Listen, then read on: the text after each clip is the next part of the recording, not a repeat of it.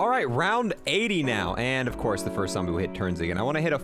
All right, and welcome back, guys. On today's video, we're starting a completely brand new series on my channel. The entire point of this series is to test out some lesser used weapons in zombies. After the Season 3 Reloaded update, pretty much every weapon got changed, and there's a lot of really good hidden gems out there. I want to go through, test out some of the weapons that people haven't before, and really see how useful they are in zombies right now. In this episode, we're going to be going over the Swiss K31 sniper rifle. This was my favorite sniper rifle before the update, and after the update, this sniper rifle got more buffs than any other sniper. So I really think this has the potential to be a very good weapon. If the Swiss is still able to one-shot zombies once we get the zombies all the way to max health, this could actually be a really good weapon for high rounding, and that's what we're going to be finding out in this video. If you like the idea of this series and there's any weapons in the game that you're curious about and you want to see featured in the next episode, definitely leave it in the comments below, and that might be the weapon I feature next. Now we're loaded in game. I did take the sniper scope off and put the 3x on instead. This gun looks amazing with the scope on it with the camo, because the camo covers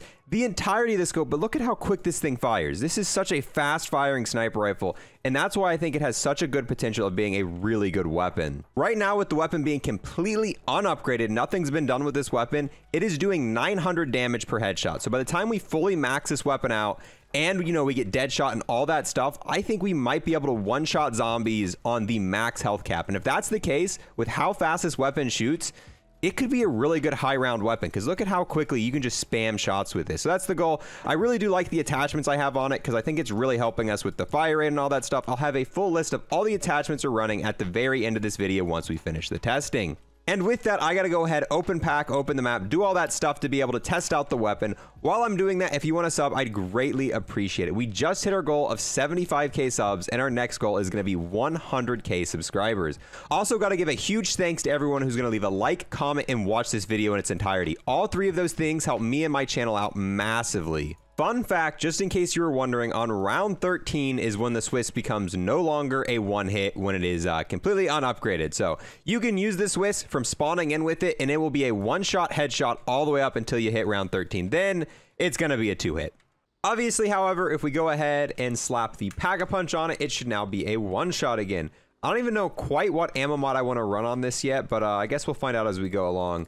The hip fire on it's all right, and I think that's really what's going to need to save it. As you get to higher and higher rounds, you're not going to be able to ADS for headshots when the zombies, you know, on round 80, when the zombies are super sprinting, ADSing really isn't your biggest concern. So I'm hoping, hip fire wise, it should be able to hold up on its own. We don't have dead shot yet, which is going to make the hip firing a little bit better.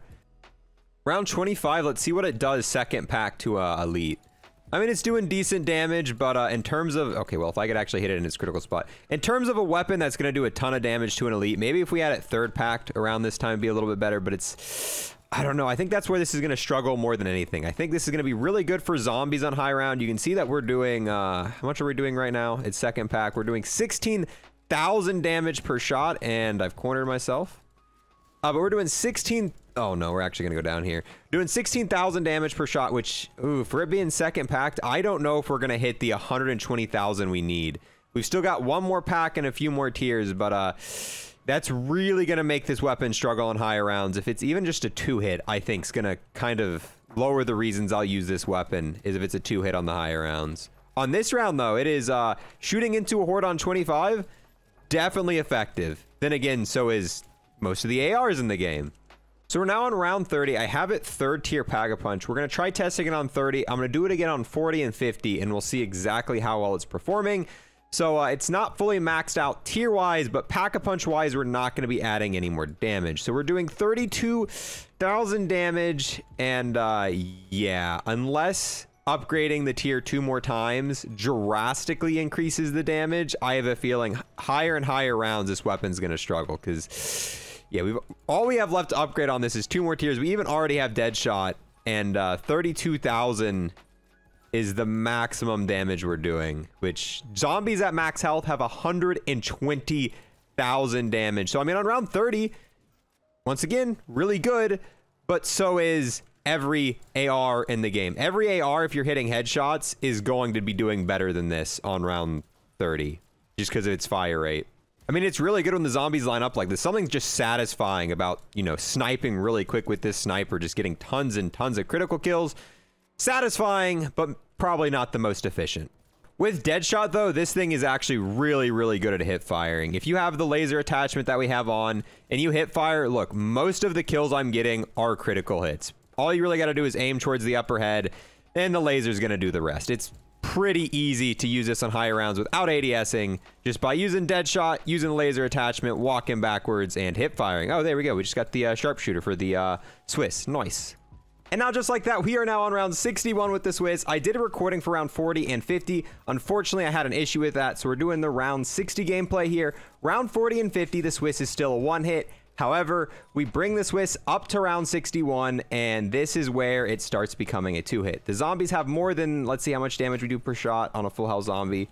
I think it's like 64,000 if we can hit a full health one. Hold on.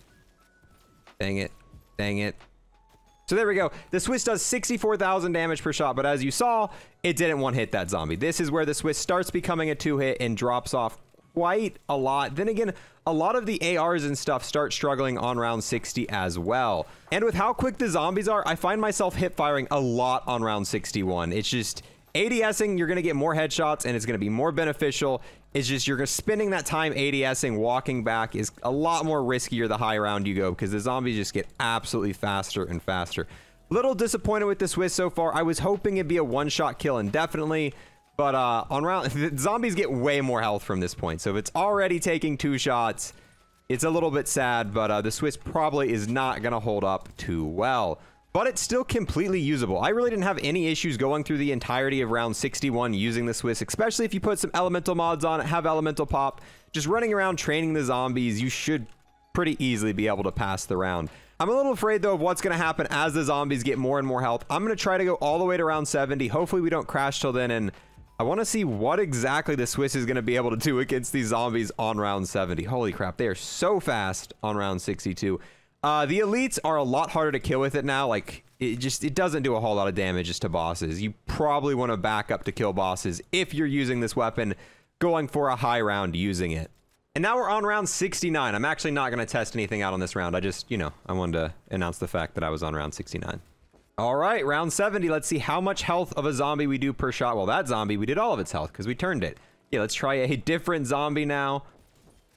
So we're still doing about 75% of the zombies' health on round 70 per shot with the Swiss. But yeah, spamming into the zombies, you'll eventually kill them, but it's going to take a bit. And if the zombies aren't at full health, you're not doing 60,000, you're doing 30,000, which at this point in time is going to take like 3 or 4 shots to kill. And it's definitely noticeable. While training around, I am almost heavily relying on ammo mods. Turn's doing a lot of the work here.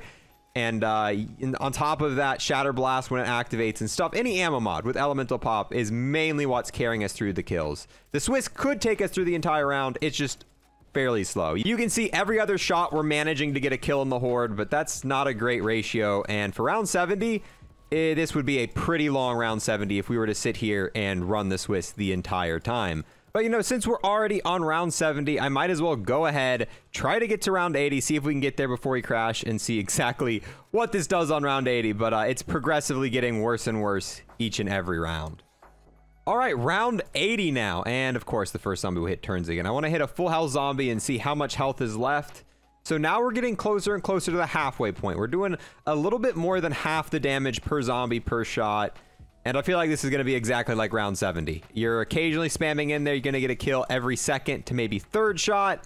And the ammo mods are going to carry you. Brain Rot's definitely got more kills this round than what we have using this weapon. As we weaken them more, obviously, we'll have the opportunity to kill more and more per shot. But Brain Rot, if we were to go through this entire round only using this, Brain Rot would carry the majority of the kills for us. And that could be said about any normal weapon. You take any AR on this round, it's going to struggle quite a bit too. Might be doing a little bit better than the Swiss is. But ultimately, I think I'm just a little bit disappointed with the Swiss. Like, I was hoping it'd do better than this. It's actually not that bad. Like, using ammo mods, which you could say that about any weapon, you could go through this entire round. I just had the idea of the Swiss potentially one-shotting indefinitely, but I was way off with that. It only does 60,000 damage per shot. it would need to do 120,000 damage per shot, the one shot. So yeah, I think with that, we are going to wrap up this video here, guys. I might go for around 100 this game. If I do, I'll include that clip at the end here. If not, that's going to be the end of it. So definitely comment below what weapon you want me to test out as we go to higher and higher rounds next. I'm personally myself really interested about the Damatis. I think the Damatis could make a really good weapon on higher rounds, so I'd like to take those maybe at around 80. There's no point in going to around 100 in most of these videos because the Swiss is going to perform the same. Right now, it's not getting that many kills. Oh, and we're going to go down. It needs ammo mods to carry us, and I mean stuff like that. It's going to be the same on round 90, and it's going to be the same on round 100. But yeah, thanks for watching and making it all the way to this point of the video. I'll see you guys next time. Peace. And for the Swiss class setup I'm running in this video, I'm running the Roman standard variant. You get this for tier 100 in the season 3 battle pass. I think it's the premium one. You actually have to buy the battle pass to get that. For the attachments, I'm running the 3x scope. It's a nice in between from, you know, the iron sights and the sniper scope. For the muzzle, I'm running the flash hider. For the barrel, which is probably the most important attachment out of all of them, I'm running the Tiger Team barrel. Not only do you get plus 20% damage, you get plus 33% fire rate. So you're going to be doing more damage per bullet and able to shoot more bullets per minute. For the body attachment, we've got the Ember sighting point. Not only the increased salvage drop, that plus 40% hip fire accuracy for higher rounds. The underbarrel, I've got the Infiltrator grip. The magazine, I've just got the very last one on. The handle is the Serpent Wrap. And then for the stock, we're running the Wire stock. And that is my entire setup for the K31 sniper rifle. We've got the man, the myth, the legend, Cryptic, the absolute boss, Shadow King, the madman, Buckley himself, the man whose name should be really easy to pronounce, Yamasta, the man who needs no introduction, Hunter. And then we've got Chef, aka Classified, aka Chief. All of these people have taken a step above and beyond and became an Unlock++ member on YouTube. Thank you guys so much, true homies.